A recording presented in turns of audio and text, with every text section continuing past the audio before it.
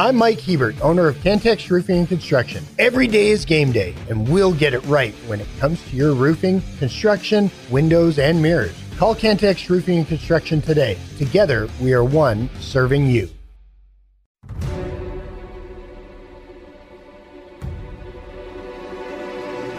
The podcast that finishes your workday in a very Red Raider way.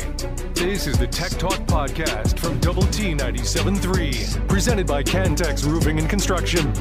Happy Wednesday. It is Tech Talk here on Double T 97.3, DoubleTSportsNetwork.com, and the Double T 97.3 mobile app, brought to you by Happy State Bank. We are live from the First United Bank studio. We'll be here until 6 o'clock. You can call us on the Visual Edge IT hotline, 806-771-0973. That number is open for you.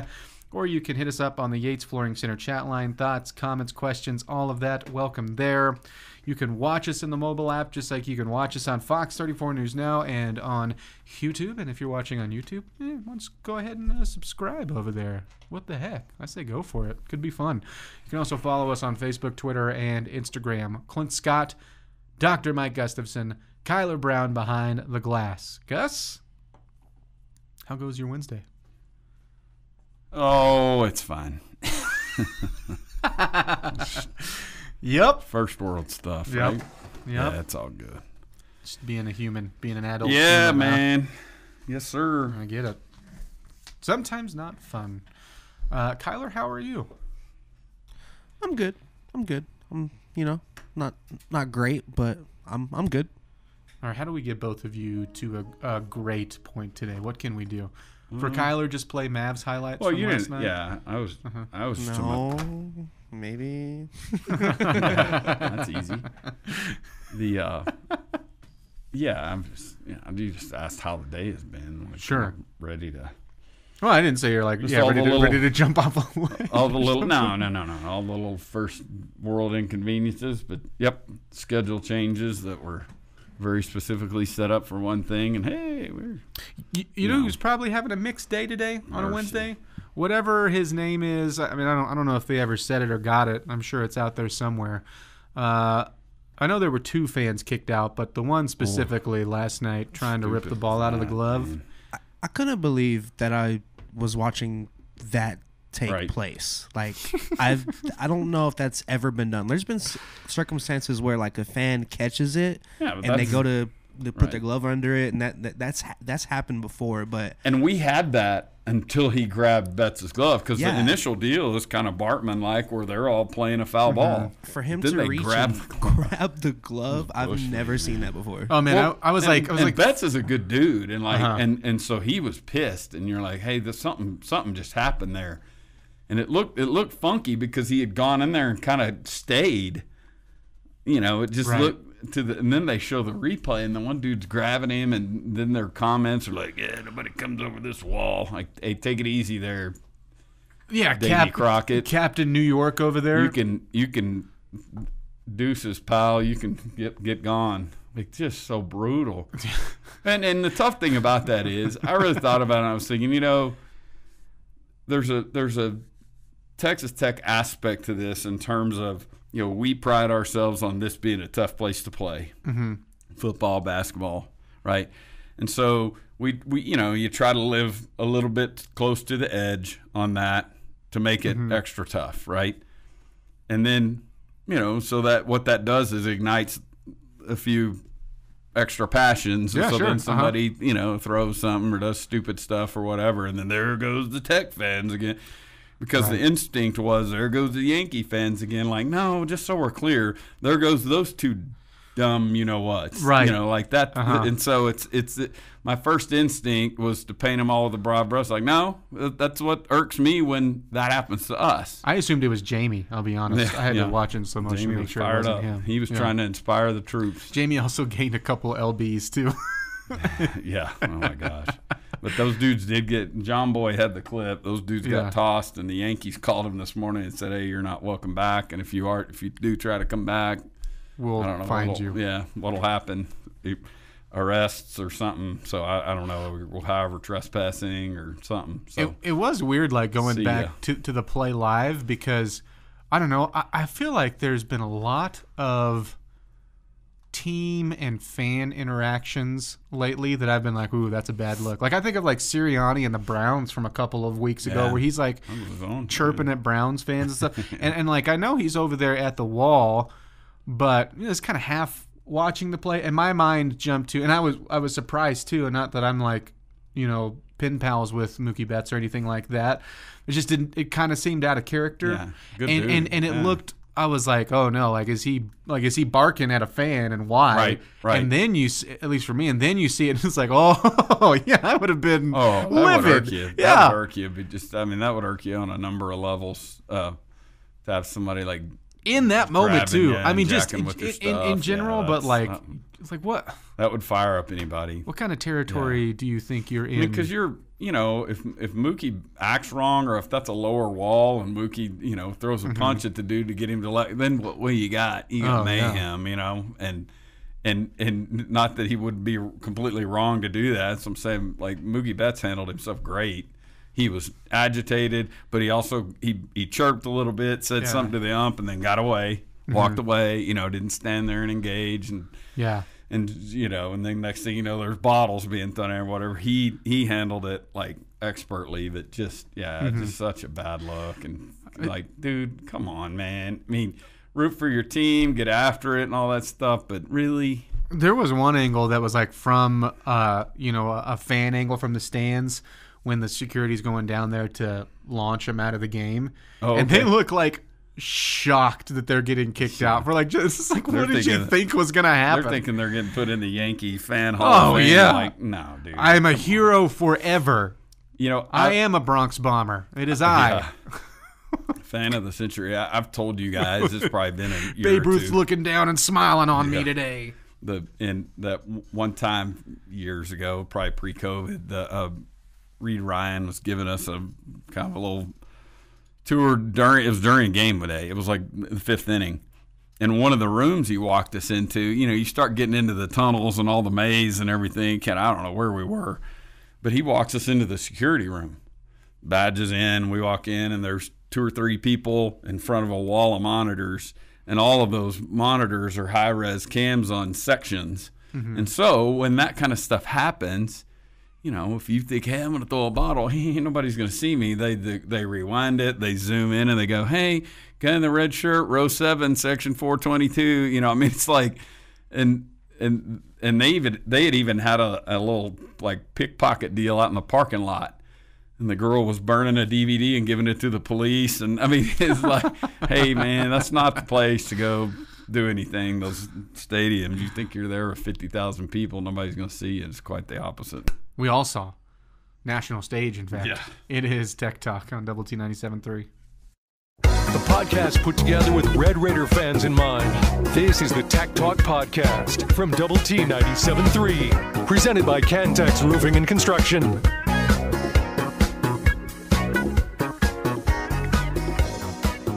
It is Tech Talk here on Double T 97.3, DoubleTSportsNetwork.com, and the Double T 97.3 mobile app. Clint, Gus, Kyler, is this a holdover here from that's back in time? Canadian rapper Snow. List all the Canadian rappers you can think of, Clint. Go. Drake. Jim Carrey. Yeah, Drake. There you go. Jim Carrey being Vanilla Ice on In Living Color. Does that count? Nice. I couldn't tell you who is and who isn't Canadian in the rapping world. I apologize for my ignorance. In the, I guess, the Mount Rushmore of Canadian rappers. We've got Drake, and then maybe there's some others out there we don't know about, right? Sure. Maybe there's. Oh, I had no idea. Old Joe Blow was Canada. I had no idea. Yeah, Biggie Smalls was actually from Quebec. Right. Yeah, I don't know on the. Are you, Kyler? You look like as if you're Googling Canadian rappers right now. I am, and I could tell from the face. Tory Lanez kind of surprised me. I didn't know he was Canadian. Who? Tory Lanez. Okay. He's more of an R&B kind of guy. Okay. Dax is a new rapper. A lot of these guys, there's a lot, but a lot of them I'm really not familiar with. Okay. I feel like I'm gonna miss. Yeah, if you started rattling through those, I would be like, I don't know who that is on a lot of them. Lil Windex. Golly, that's awesome right there. That's made up stuff there. Yeah, right? that's like me, like in high school, and be like, oh, they call me Lil Windex. They call me Lil Big Mac. Love it. They call me Lil Pine Sol because I'm so fresh. Yeah, and that's the power of Pine Sol. Hey, we got some thoughts and comments from Coach Tadlock, and of course, Red and Black series going on right now in Game 1. It's so early. It is in the fall, and you're a couple of sports away from starting this, but obviously right now you can have baseball conversation anytime you like, including the Talkin' Tech Baseball podcast that one episode has been released already, and Gus, you'll be featured on a lot of those. But what are you looking forward to with this upcoming season of Red Raider baseball? Getting right. First time to miss the playoffs and NCAA tournament, and since 2015, really the infancy of Coach Tadlock's time. A season that just fell flat at the end last year. I don't think anyone went into last year with visions of grandeur, but you're thinking, well, it's going to be an NCAA tournament team, and they just fell off the map at the end of the year. So, new faces, I think, new faces, getting the program right, and playing in a new league, which is not anything new for the Big 12. It'll just be the spring sports first time to do this, but a lot of new opponents and a lot of new ballparks and new faces, and we saw 7-8 portal entries, some key JUCO guys, not all pitchers, but several pitchers in that group, and you got to have health. you got to have some guys staying healthy, especially on the mound, the key guys. Rogers, Petty, those dudes that are ready to go, they're in their draft years. Rogers had scouts out there both times I saw him throw this fall on Saturdays, and Jamie's done an excellent job of recapping scrimmages and those things. Lately we've seen a lot of Pompey at third, Tracer at short, Bravo at second. There could be some competition there at third. You could have the Cal kid staying at third base, the Cal transfer, him moving to first, which is where he played last year. That's what the fall's here to do, sort that stuff out. Coach Tadlock talked about that. He described how the fall has gone so far. Fall's been really good. Going into this week, guys have been they've gotten after it from day one. We've got roughly 45 guys out there, and been inter-squadding here for about a month, I would say, and had some good individual workouts before that, and a lot of versatility within the roster, a lot of pitching. Guys are playing pretty good right now. We have a lengthier answer on another question we'll get to a little bit later on, but I know we're about to run up to another break. But he also talked about who trended up the most during summer ball. When you think about this, Mac Ewer went out to the Cape, threw the ball good. Beavis threw up in New England Collegiate League. He's a transfer, but he threw the ball good. Crotchfeld was in the Cape. He threw good at times. As far as off last year's team, Trendon didn't throw, Petty didn't throw, Yatera didn't throw. And so you're kind of getting, some of those guys didn't throw that you're kind of asking about, I would say. Yeah, and that makes sense too, because you're the dudes that usually young guys that carry bigger innings loads usually don't go throw in the summer, just because you're trying to manage all that. I thought by the very end of the spring last year, Yatera wasn't what he was at the very beginning when he was fresh. Stuff was popping and all, and by the end he looked a little down. But that can just be the freshman stuff, and so he's one of the guys on that list. So you go, yeah, he didn't need to go out, but some dude that threw 15 innings and was maybe lightly used, which Crotchfeld was at Auburn, getting him up there to the Cape, getting some more innings. Remember, Hewer had some stretches where he was out. I think, as I recall, a rib, oblique type thing. He went to the Cape, got a few innings, a few outings, and he threw well in his most recent outing, 3 innings of I think 5 strikeouts in 3 innings, gave up a home run to Bravo, and that was it. That was the only hit he gave up. But, yeah, those are the kind of dudes that need to – I mean, and it's easy to point to all the new guys and go, we need all these new guys to be great. Yeah, also need Hewer, Hutera, Rogers, Petty, those dudes, Trenton Parrish, those dudes carry the load like the veterans they are, and then the new dudes complement, and then you can go, hey, we got like 8 guys we can trust. But, we'll see. You don't want it to be a complete refresh because you'd like to see some of those guys that have shown you some nice things do the classic development trait of taking that next step forward and then adding into that. Absolutely. It is Tech Talk. Play of the day when we come back.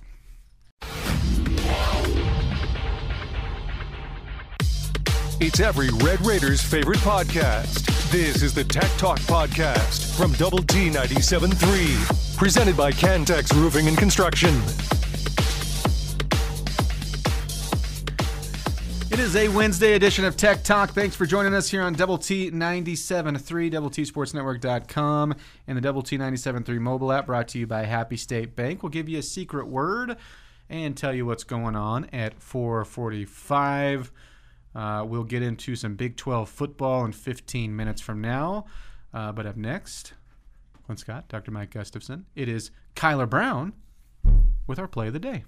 Bases loaded, 2 down, bottom of the 3rd. Here's the pitch. Swing and a ball drilled, left field. Hernandez back, gone! Grand slam, Anthony Volpe over the left field wall. And Yankee Stadium explodes. It's 5-2 New York. The bottom of the Yankees lineup really came in clutch yesterday and helped save this game and this series so far. That grand slam from Volpe sparked eventually 11 runs that were scored by the Yankees. It can be debated whether the Dodgers had a mindset of, let's just take it in Game 5. We'll give them this one. But they stepped up, man, and I'm not really pulling for any one of these teams in particular. They're both 2 of the mainly talked about teams in the league. But I'm just wanting a good series, man. I didn't want to see a sweep. I would love to see a Game 6 forced, possibly even a Game 7. I would watching history is always fun. So being able to see the Yankees come back from a 3-0, I think would be pretty interesting. What would be worse? Let me ask this for a Yankees fan, and here's your big if, because so the Dodgers could win it tonight, and it'd just be a question that floats away with the wind, which is most likely what'll happen. But what would be worse as a Yankees fan if it was just over tonight, or if you battled all the way back to a Game 7 and lost it there? Yeah. What would you rather have happen? It would be rip the Band-Aid off. Yeah, that'd be tough. Get it done. I just think having for example, I know it's a different sport, but for example, the Cowboys against the 49ers this Sunday, they had a fake comeback, basically. Just did all this good stuff. Had 2 great scoring drives back-to-back just to come out and go 4 and out on the potential game-winning drive. And I think that'd be pretty similar compared to forcing a Game 7, somehow miraculously forcing a Game 7 and then losing. I would hate that. To me, it would be like a double gut punch. Like, you had me believing again. Yeah. This on the Yates Flooring Center chat line. If Archie was listening to the Aggies wouldn't be silent about it. Right. This on the chat line, guys, something is going on with Baylor and TCU. Old Razzle Dazzle said that's probably why it seemed like the Baptists knew all of our moves. Well, that's what's being thrown around there, for sure. Mm-hmm. It's interesting because let's just play that out. If that's the rumor, and it is, that if the Baylor thing, it was a rumor that they somehow were able to hear our plays. You think, well, how would that come to light? Well, a lot of connections in the Baylor staff to some likable connections on this tech staff. Mm-hmm. It's akin to, it's not as this goes back to the same question we had with Astros, with Connor Stallions, all that, all the rumored stuff, Red Sox going back, and umpteen zillion more allegations. But in all sports, if I'm standing out there at second base and I'm the base runner at second base, and I can look in there at your signals catcher and I can decipher those and tell my hitter with a little hand sign or something, hey, here comes a fastball or here comes an off-speed pitch. And I'm right, and then I can go around and get in the dugout and go, hey, fellas, when I was on second, it was the first sign after 2, or it was the second sign. And then you get out there and you're able to tell Kyler what's coming, and we go on. That's just us being smart. If we've got dudes over there on our sidelines that can look over there at their signals and say, hey, every time they show the Simpsons cartoon board, they blitz the safety. They just showed the thing. Hey, get ready for the safety blitz, and then they confirm it for you a couple times, and then you go, okay, let's see what happens. Yeah. If you're creating algorithms and you've got cameras over there on it and you're doing all that, that's different, and that's what we'd be talking about. Now, again, this could have been something, and again, playing out the hypothetical, all right? Sure. That this would have taken place, but this could be something that somebody stumbled across, like, hey, Coach, I flipped the headset over to channel 7 and we can hear Tech's plays, or Arkansas could hear A&M's plays, or whoever. Again, hopefully there's nothing to this in a way that it's just something that the Big 12 can head it off, get the technology encrypted, and get it back out there. Well, that's what, like, the wording in the Athletic story is one Big 12 administrator said that the technology was being encrypted, and that there was, the active, we are going to try to break into your comms and break into your channel, whatever that looks like.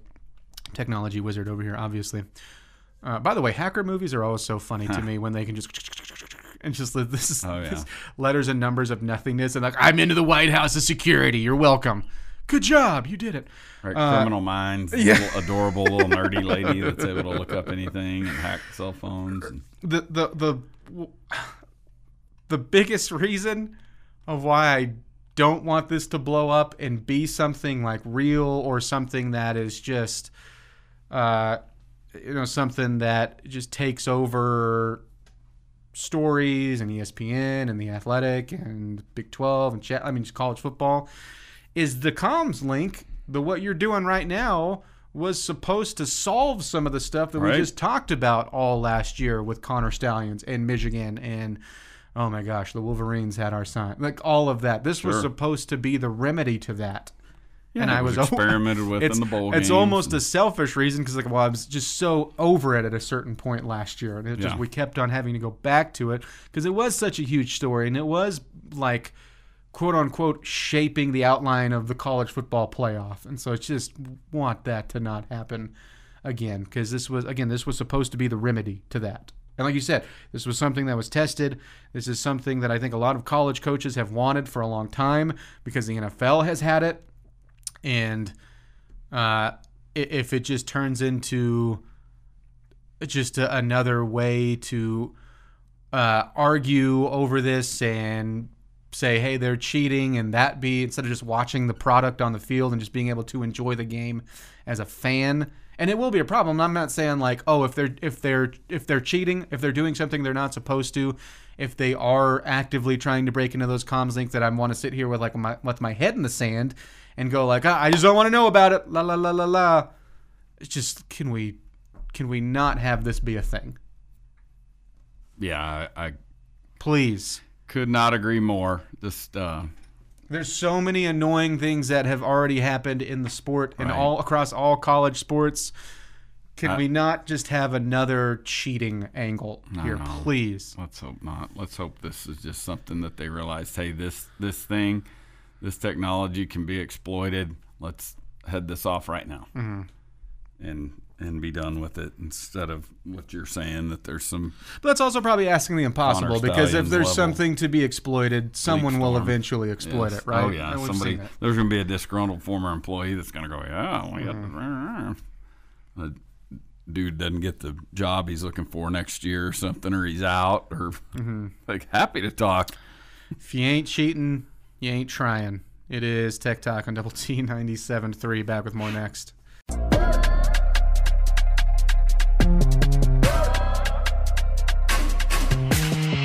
The podcast put together with Red Raider fans in mind. This is the Tech Talk Podcast from Double T 97.3, presented by Cantex Roofing and Construction.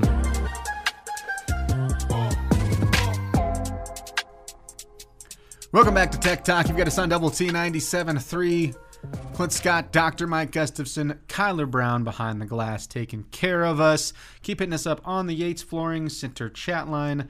Thoughts, comments, questions, all of that. Welcome there. We got this on the Yates Flooring Center chat line. We know it has not been the Tech defense getting the calls. It would be sadder if it was. Yeah. It would be worse if it was. Bobby Hot Dog said J-Rock and the Rock Pile.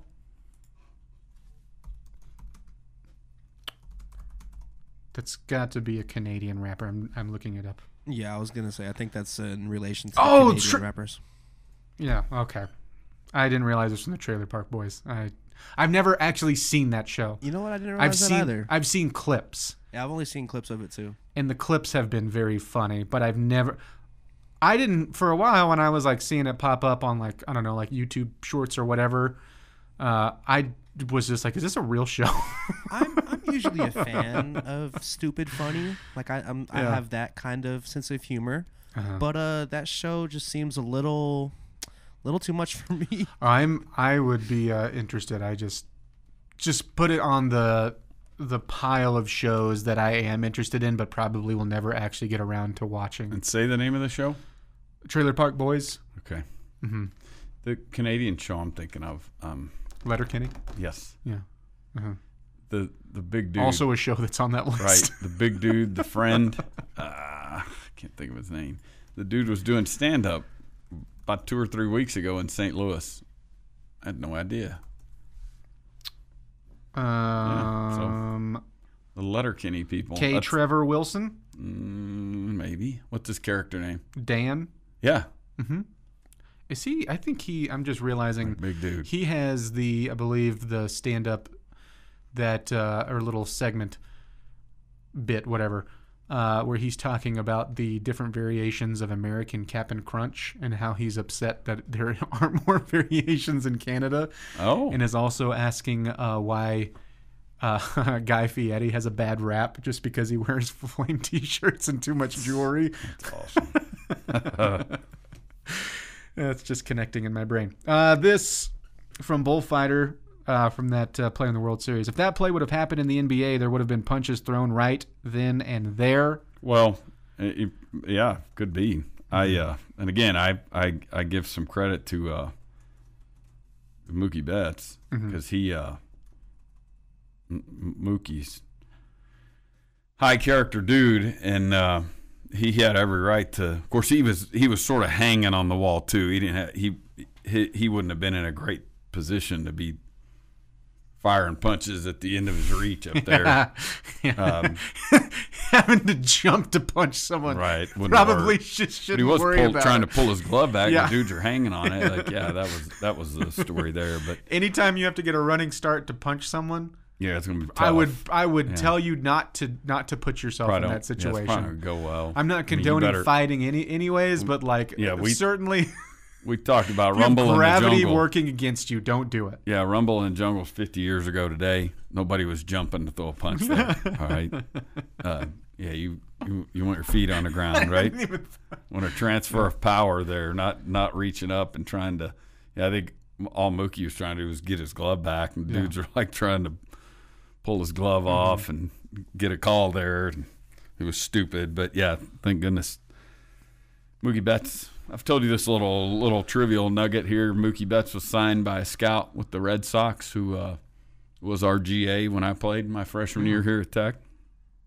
Danny Watkins. Yeah, You text him, say good call. Absolutely. I've talked about it. In fact, probably a good decision. We got him one time when I was on the show with Coach Ashby, who was his boss. He was the head coach when Danny was the GA, and he talked about Betts, and he said, "Hey, if you saw my scouting notes, you would know that I didn't pick him to be the player that he's become. Like the things that Coach Watkins saw, and Betts is like he's far exceeded that." And he goes, "So don't give me too much credit here. Yeah. If you saw my notes, you'd think that because I think Betts is a 5th or 6th round pick. He was headed to Tennessee, I think, from Nashville, headed to Tennessee, and they got him signed, and boy, he became one of the best in the business, an MVP."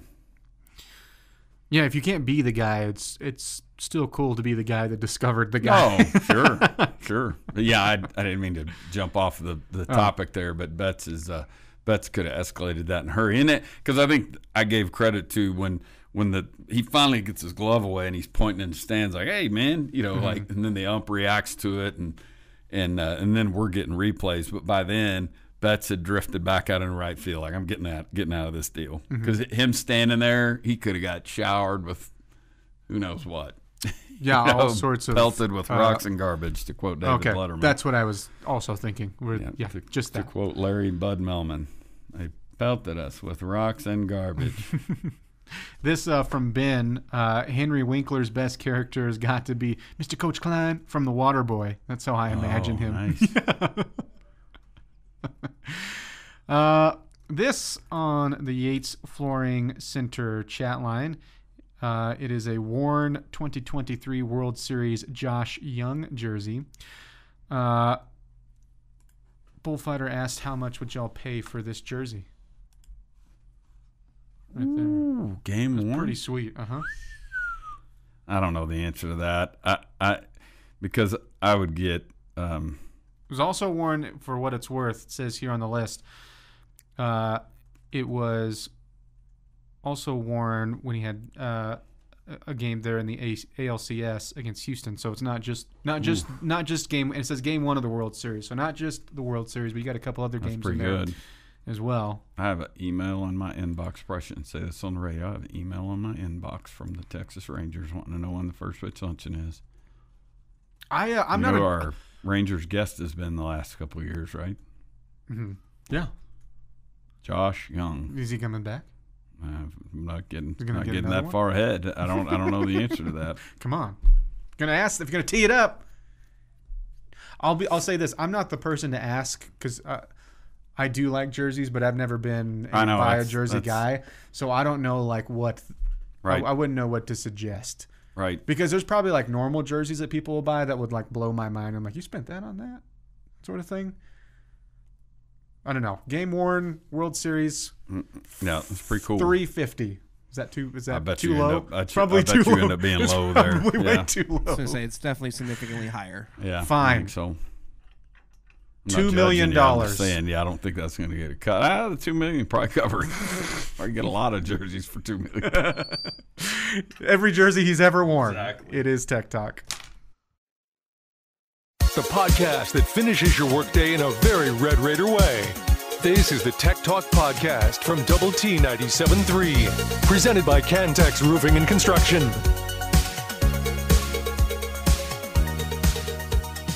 It is Tech Talk here on Double T 97.3. Clint Scott, Dr. Mike Gustafson, Kyler Brown. Thanks for hanging out with us. Ask Tech Talk in 15 minutes from now. Give us your questions for that. Yeah, man, the helmet encryption story and unsecure frequencies now is just doing the popping up everywhere. Oh yeah. So here we go. We'll see what comes of it, and see what officially comes out, other than that, what we know as of now, what it advances to. Another story that came out last night, I believe it was last night, maybe early this morning. Pete Thamel, I believe, was the first one to have it, had tweeted out that Behren Morton looked strong in practice and is expected to go, which was just interesting that it was Pete Thamel that had it. Yep. And it helps that, the the clarity they got from the fact that on Sunday they knew there was nothing structural, and then all along this was non-throwing shoulder. But that gives you a sense of him not playing through some lingering thing and the throwing arm and whatnot. It's so just for I guess Pete Thamel, it's just interesting that who reached out to him to let him know, because I just wouldn't have expected him to be hunting around on that story. Sure. So yeah, and we talked about this I think on Monday, if I have this right. Because obviously the questions is, okay, well, is there going to be Will Hammond here? If he can't go, it's going to be Will Hammond. But is there some sort of quarterback controversy? And I just don't think with this staff there's going to be. Although Will Hammond looked great, and I think showed you why you should be excited about him. And if Behren does go down, or for some reason, if something is altered from now to Saturday, I think most of us would be very comfortable with seeing him reps. And from what we've seen, a lot of people would rather it be Will Hammond. But with this staff, if Behren can go, it's going to be Behren. Agree. Yeah, this has been the backup quarterback thing has been sport and fodder since probably forever, because the backup QB hadn't. Yeah, it usually has a relatively safe role over there, and we got to see some good things from Will Hammond, but also a critical mistake. And there's plenty to be excited about there, but I don't know that we're to the point that the starter's lost his job. Does it make it a little bit easier to dream on Will Hammond? Certainly. Everyone excited about his future? Certainly. Is the future now? Probably depends on the offense playing well this weekend. I'll say this, though, on the other side. Because Behren has been good this year. He just hasn't been, like that great. I don't think he's been anything elite or special. But if he, saw what we all saw of what Hammond can do on the field, if that put a little bit more pressure to amp up the play a little bit more, I wouldn't say no to that, Gus. Right. Yeah. Going back to this story now, Max Olson has it. I think Max Olson might have the most in-depth piece as of right now, as you're doing here's this from The Athletic, here's this from Football Scoop, now here's this with ESPN. Now, here's your wording on it, which I think is very important when you get to these types of things. So it was, Kirby Hocutt. This is the first time you've seen Kirby Hocutt's name be involved in it. Said he had raised the issue during a call with the Big 12 athletic directors yesterday after learning the Red Raiders' helmet communications were unencrypted and accessible to anyone with a scanner and knowledge of how to locate the frequencies. And let's see. Texas Tech has requested a report from the Big 12 on its recent games against TCU and Baylor to ensure the integrity of the games were not compromised, and the conference is accommodating that request. Again, the wording is selective here because they're not saying TCU or Baylor for sure cheated, but hey, we just want to make sure, since this was if someone was able to, they could have with our technology. So it's still not, hey, the Bears cheated, or hey, the Horned Frogs cheated, but we're telling you there was the option to. And so the Big 12 is accommodating that. And they should. That's a real, if there are concerns, especially in something that you're doing for the first year, you should be making sure everything is done the correct way. Are we surprised that there was a hiccup along the way? I'm not. Am I annoyed that it was Texas Tech that it had to that we happen had to be involved? Absolutely. 100%. Exactly. Yeah, it'd be interesting to know what Kirby knows, if there's anything more to it than his statement. This on the Yates Flooring Center chat line. Baylor was well prepared. This on the Yates Flooring Center chat line. Did I just hear Hear you that Tech is hiring the Crypt Keeper as offensive coordinator. There's a bunch of syllables from us going back and forth in stories there that got mixed up a little bit. This on the chat line, Bullfighter wants to know if Gustafson is going to hook a brother up there for the baseball luncheon. Yeah, probably not. Yeah, I love you, dude. That's a fundraiser. Come on, Gus. You really don't have $25 to get big shooter. You got $900 for a jersey. That well, he's not going to if he gets the jersey. Right. I'm offering you a $75 opportunity to get an autograph, possibly. Yeah, love you, dude, but probably not. But you run in a well-heeled crowd. You know somebody that buys a table of that thing. Work it, Bullfighter. Let's go. Who's your banker? You're a big shooter. It is. Work it. That's it. Work dude. it. You know people who have a table. Trust me. Call them out. Call them out. That is if you can't swing that $75. It is, well, again, if he buys that jersey, probably not going to be able to. That's a lot of cash. Worth it. I say pull the trigger. Scrape it together, man. It's Tech Talk on Double T 97.3. This has been the Tech Talk Podcast, presented by Cantex Roofing and Construction. Check out our library of Double T 97.3 podcasts at doublet97.3.com.